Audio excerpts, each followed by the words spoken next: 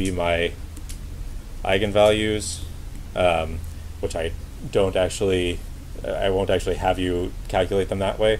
But how we will calculate them, if you remember our Moore's circle here in 2D, stress, strain, these 2 points are sigma 1 and sigma 2. And we have some tau max.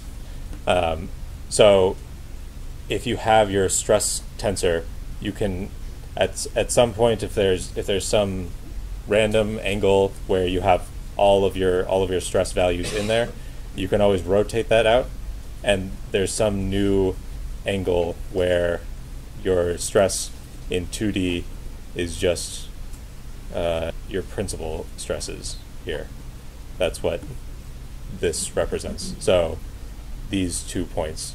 You can also rotate this to a point where in 2D you have, actually no, scratch that.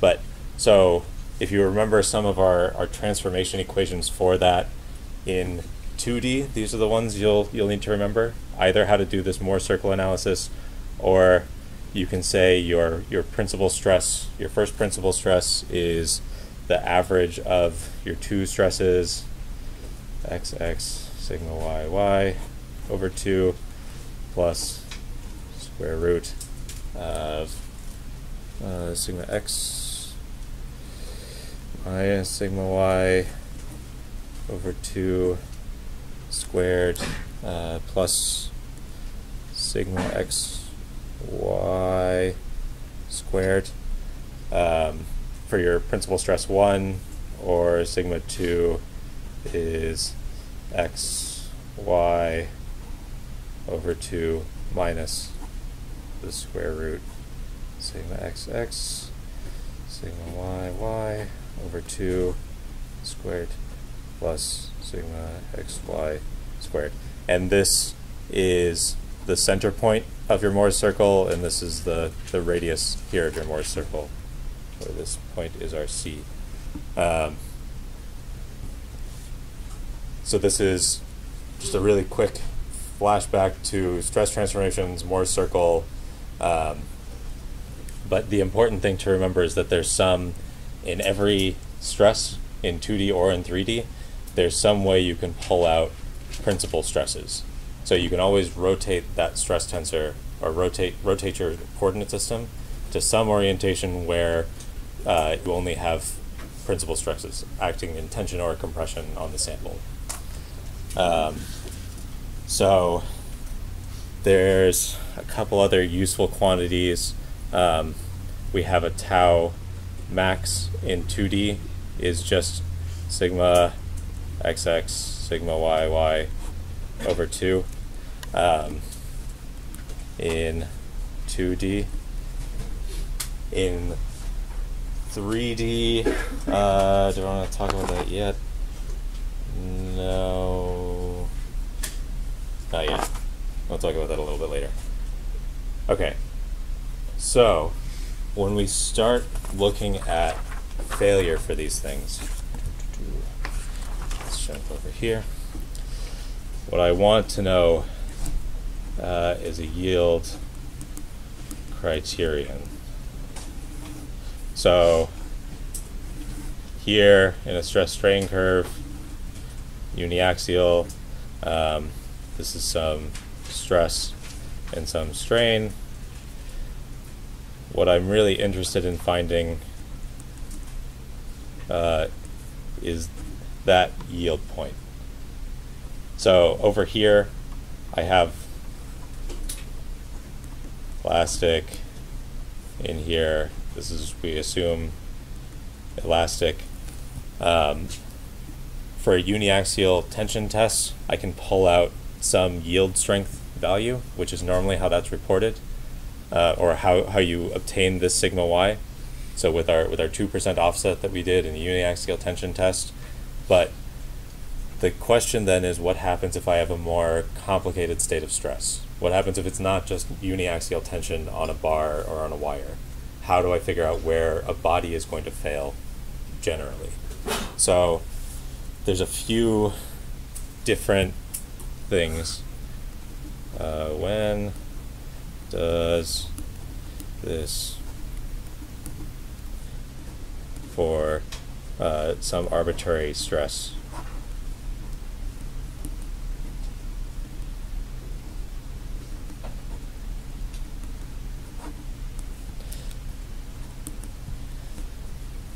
and so there's a few different ways that we can start to figure it out.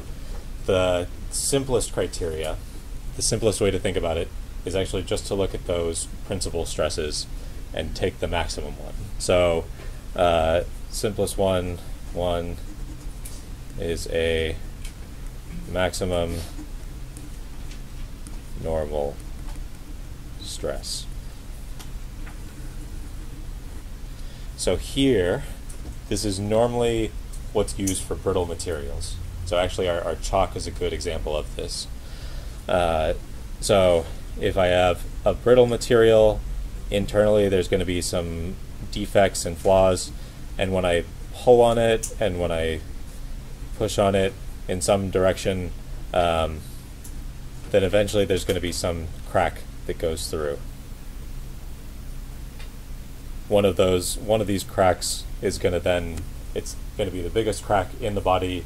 It's going to have the highest stress concentration, and it's normally going to fail in tension. It's just going to kind of shoot through the sample.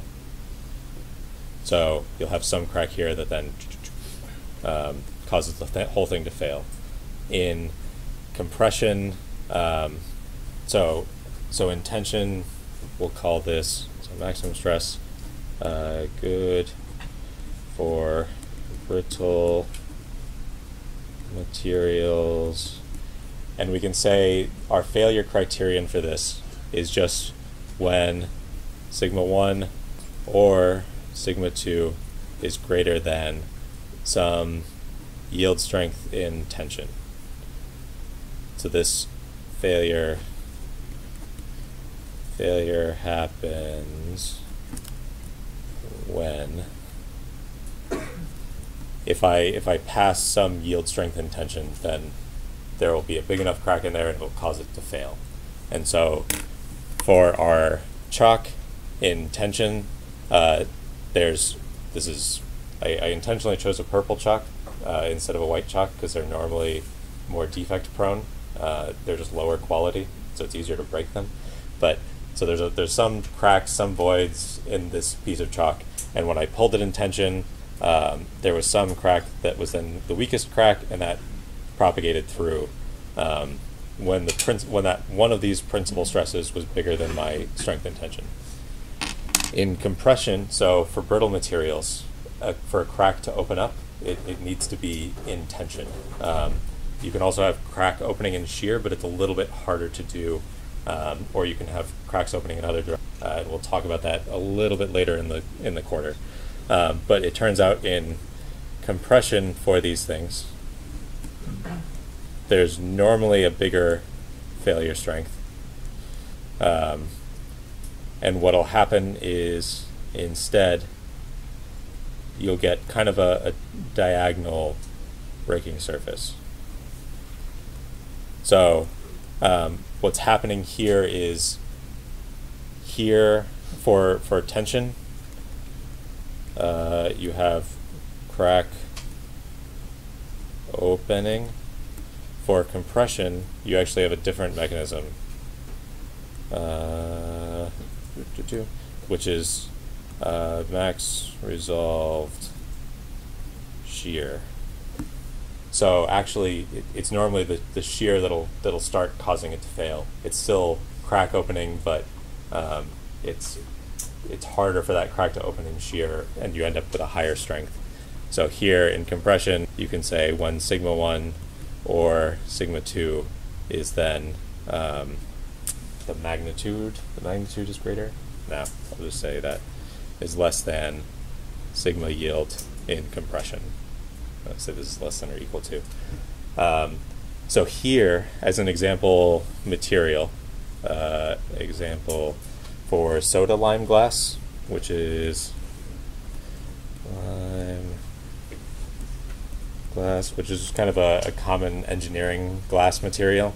This sigma y tension is something on the order of 50 MPa, and sigma y compression is something on the order of 1 GPa. So you can have over an order of magnitude difference between these two values, just because it's so much harder if you're not opening these cracks up, because cracks are generally very weak. If you're not opening these up, the material is a lot stronger. So anytime you hear a strength reported for a brittle material, for a ceramic or for a brittle plastic or brittle metal, keep this in mind because it's likely very different. And if you hear a value that sounds high for a brittle material, it's probably they're reporting the compressive strength. So I'm going to grab another piece of paper. Yeah. So the less than sign, is that because we're in compression, so the sign is negative? Yes, exactly. Sorry. So in compression here on our, I'll plot this out again. Basically, in our Moore's circle analysis, our stress convention here, we'd have a negative stress. So to visualize this a little bit better, what we can do is plot a graph now in terms of principal stresses. So principal stress plot. Perfectly fine. Okay, was there other questions first, or was that the? Okay, cool. Actually, I'll make this smaller this way.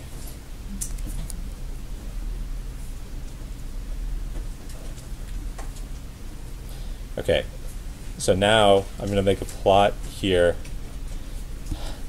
that is in terms of our principal stress, sigma 1 and sigma 2. So our Moore's circle, remember, was plotting some axial stress versus some shear stress. This is now slightly different. But here, so the way that we can plot our failure now for maximum normal stress is, I'll take a line like this, take a line like that. Here, this is my sigma yield in tension. This is also sigma yield tension. This is our sigma yield compression. This will also be a sigma yield compression. Let's draw this out. Okay, so I say now any stress state, stress survives, or any stress state that ends me up in here survives, and any stress state that's outside of this block fails. So if I then have, as an example, if I say sigma yield, let's use our soda lime glass for an example. Sigma yield tension is 50 MPa, sigma yield compression is 1 GPa, and I say our stress now is 25 0 0 minus 100, for example. This now, you can say this is already in terms of principal stresses. So your principal stress 1 is just 25, principal stress 2 is minus 100. I can say principal stress 1 is less than sigma yield tension, and it's greater than sigma yield compression, and sigma yield, our principal stress 2 is also yield tension. So both of these are within our survival bounds. So if I were to plot this out here, principal stress 1 would be 25, which would fall somewhere in the middle there. Principal stress 2 is minus 100, which would fall somewhere here. So I would have a point somewhere here in space that then still stays alive. If instead I said this was,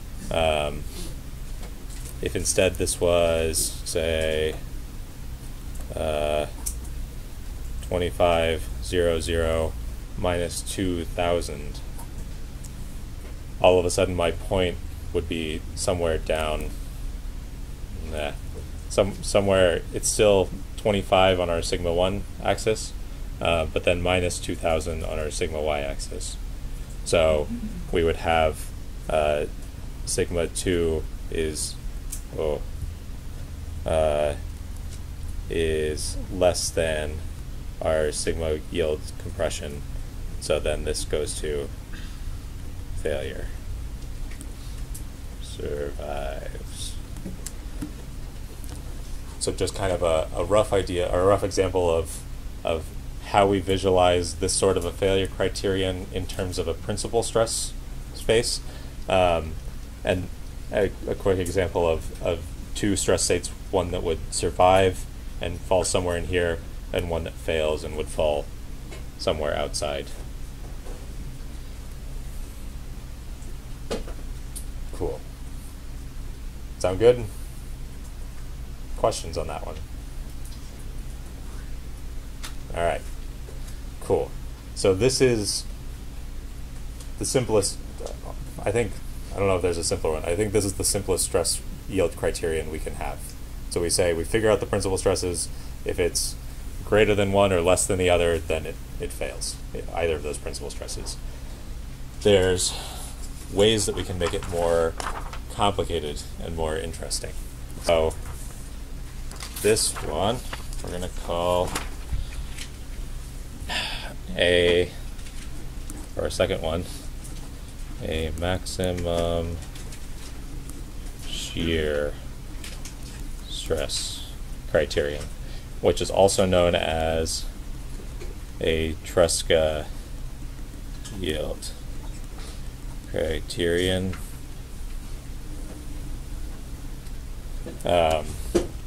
which Tresca was a French guy who came up with this in 1864. I think his name is actually somewhere in the Eiffel Tower, because he was just a very famous French mathematician back in the day. This particular criterion, so this gives you an idea of kind of when these came up. So here now, before we were looking at our principal stresses, sigma 1, 2, and 3, now we're going to be looking at shear stresses. So this is generally true for a ductile material, or it generally works for ductile materials. And what we're going to say is we're going to try to find the max shear in 2D. You remember max shear in 2D, this is fairly straightforward. It's just sigma xx, sigma yy over 2, no matter what these two are. This should also be equal to the average of your principal stresses. As if you remember on our Morse circle plot,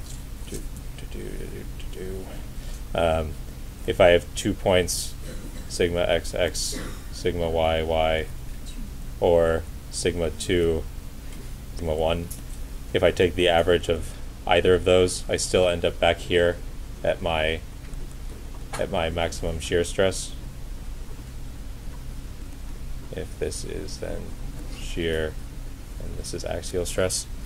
In 3D, it turns out we can take any of those principal stresses. So we have in 3D, we have, yeah.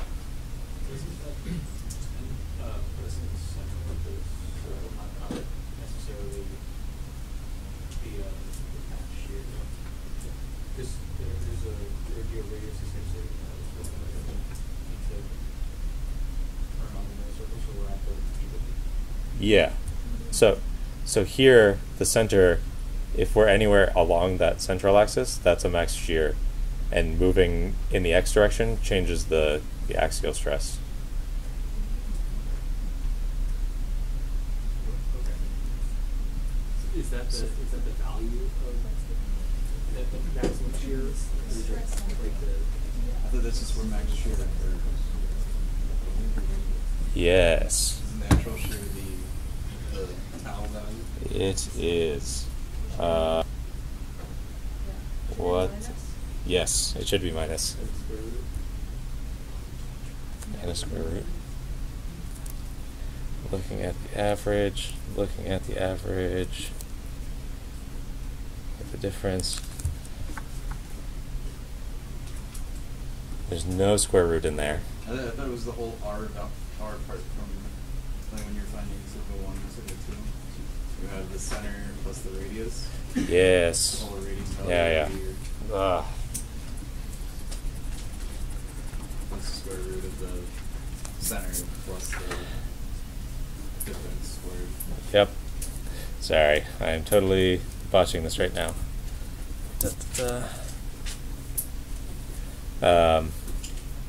So the square root of our xx yy over 2 squared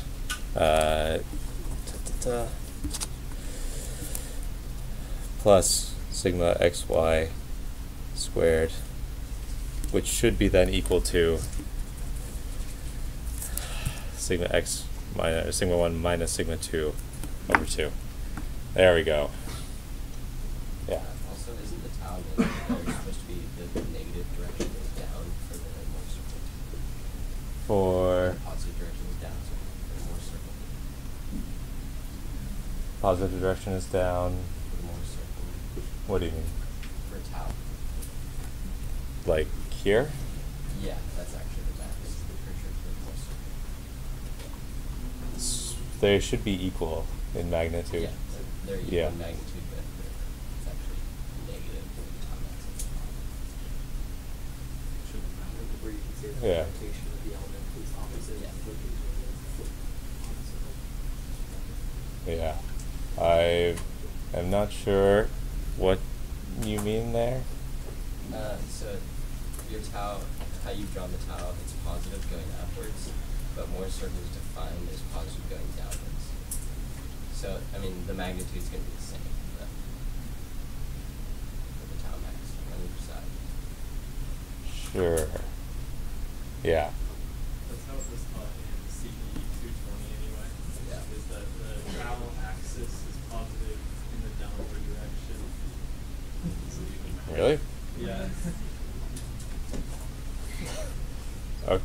That's interesting. I don't think it should make a difference because it's symmetric about the y-axis anyway. Yeah.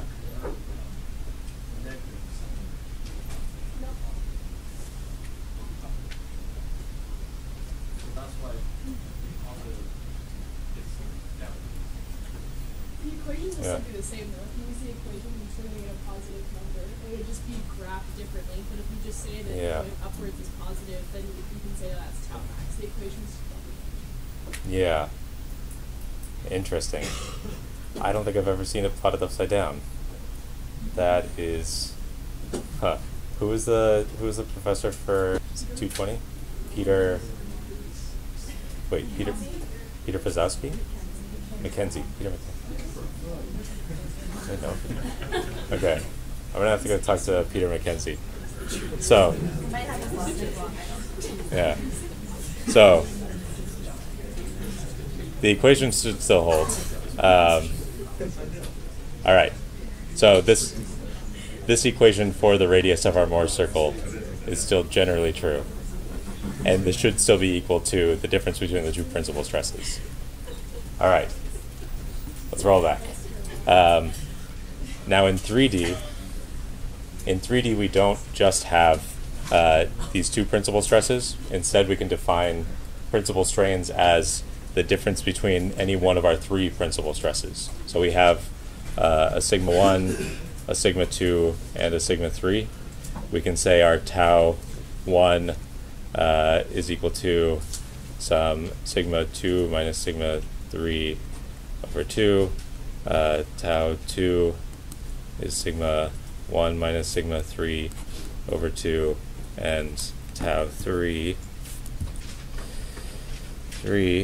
is some sigma 1 minus sigma 2 over 2.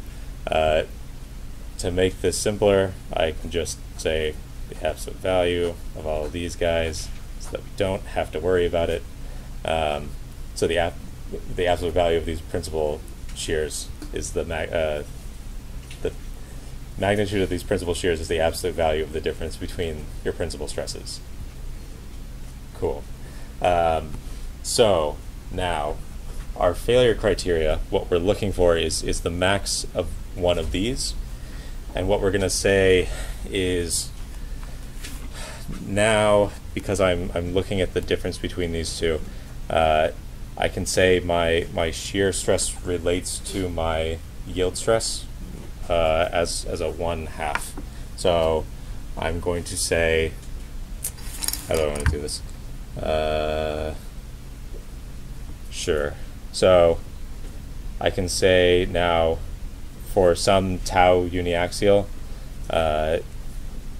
say I had a uniaxial tension test. Let's do it this way. Uniaxial tension, pulling on this guy with some stress.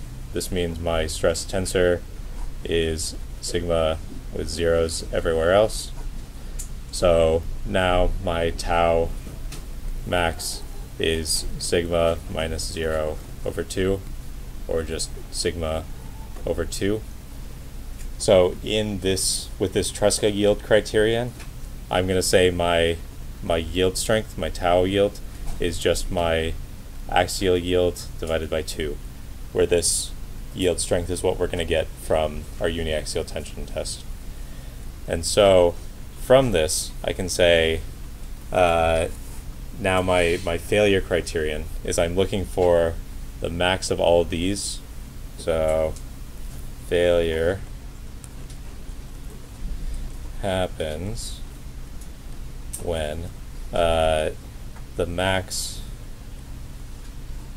of sigma 1 minus sigma 2, sigma 2, sigma 1 minus sigma 3, sigma 2 minus sigma 3 is greater than or equal to my sigma yield over 2. I'm going to pull a 1/2 out of there. So when the max shear is greater than my yield shear, so this is just tau y is equal to that guy. So now what this looks like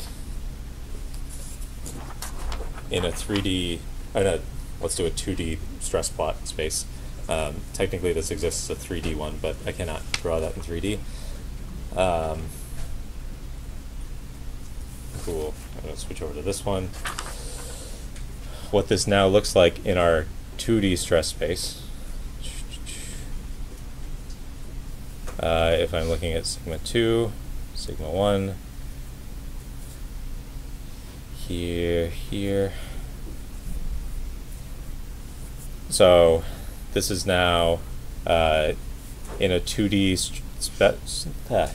space. I'm looking for the point where sigma 1 minus sigma 2 over 2 is greater than or equal to my sigma yield over 2, so that the max shear is greater than my yield shear.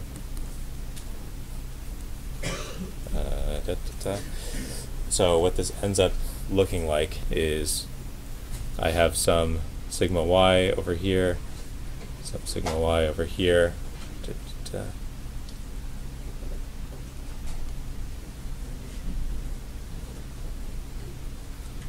some minus sigma y here, and some minus sigma y here. And so I kind of get this polyhedron in 2D space. There's a 3D version where this kind of extends out in all these other directions. But now here, kind of the same idea. If I'm inside this failure surface, so this survives and this guy fails. So this is known as a, I think the one before and this one now, we're going to generally call our failure surfaces, where that surface defines the stress state where failure will start happening.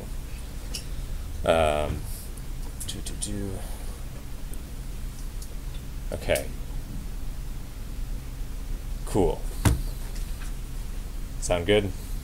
Questions on that?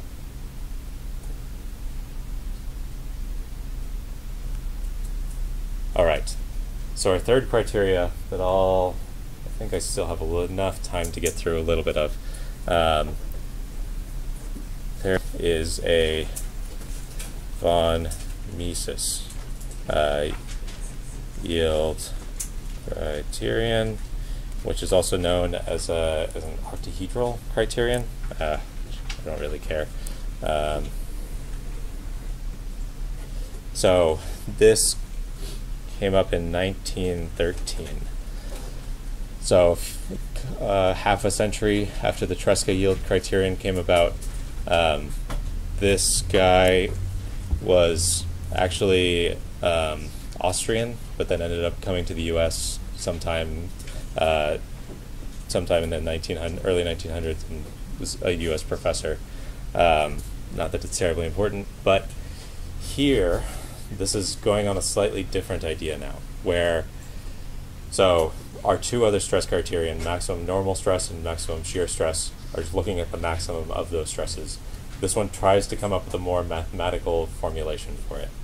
So the idea is that if I have some body with a hydrostatic pressure applied to it, some pressure P, this will never fail. So hydrostatic pressure doesn't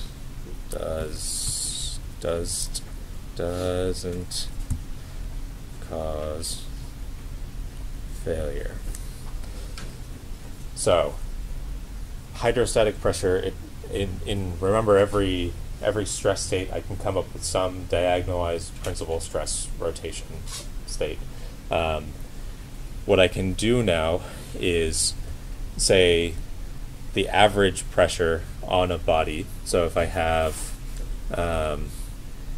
some sigma is sigma 1, sigma 2, sigma 3 with some zeros around, the pressure, hydrostatic pressure, sigma h, is equal to 1, 2, sigma 3 over 3. So I'm just taking the average of those principal stresses.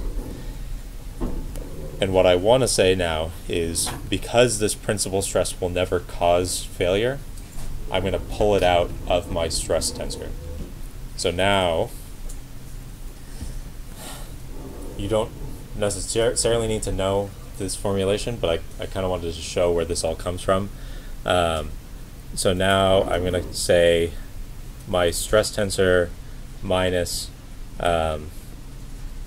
sigma h, which is a constant, times my I, times some I, h.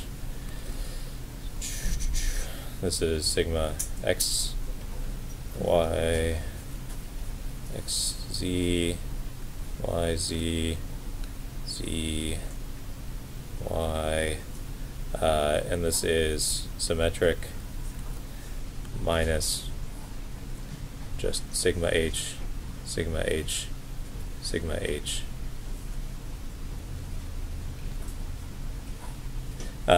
This factors into each of those middle terms, and I'm going to call this deviatoric.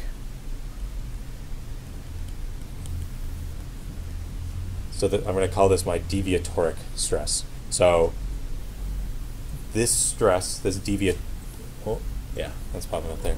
This deviatoric stress is basically only the parts of the stress tensor that are going to cause failure to happen. So it's, if I take away the hydrostatic pressure, take away this sigma h, then I end up with some deviatoric part that's purely going to cause failure to happen in a material. So I can take that deviatoric thing, I can take my deviatoric stress and play with some math on it. I'm going to take, what do I do? 3/2 the deviatoric stress squared. So this is, probably don't want to call this, you don't necessarily need to know this part, but I'm going to take the root of 3/2 the sigma deviatoric squared components, the sum of all the squares of all those components. I do some math stuff, and I end up saying my yield criterion, which is when this thing is going to fail. So now failure happens when sigma yield is greater than when sigma yield is less than or equal to, this is now going to be a big, long, ugly thing. In 3D, this is 1/2 sigma xx sigma yy squared, 1/2 sigma xx minus sigma, or yy minus zz. Technically this doesn't matter because they're squared. This is just a convention. Yy zz squared, 1/2 sigma z minus sigma x squared plus 3 times sigma xy squared sigma xz squared sigma yz squared.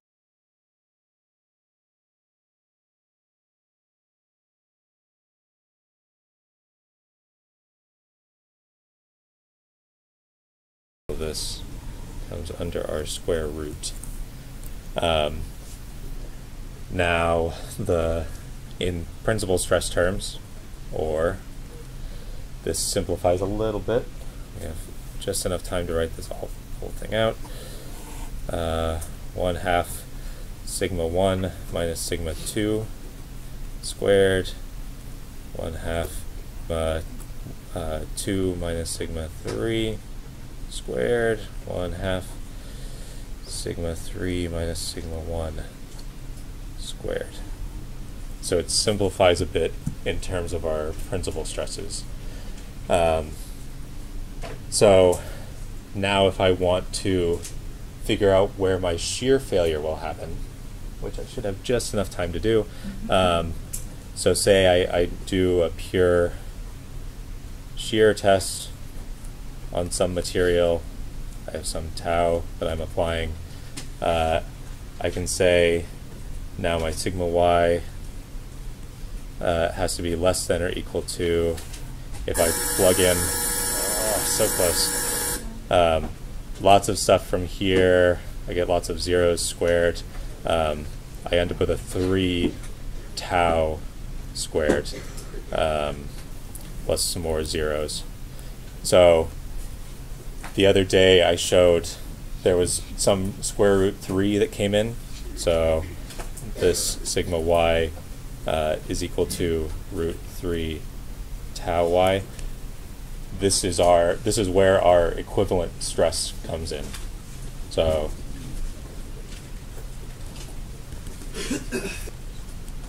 in this octahedral framework, in this von Mises framework, you can say that our axial stress relates to the square root of the shear yield. We'll go through some examples on this tomorrow. Yeah. Any other questions? Homeworks are up here in the front. 1 and 2 are both graded now. Please pick them up. Otherwise, I'll see you guys tomorrow.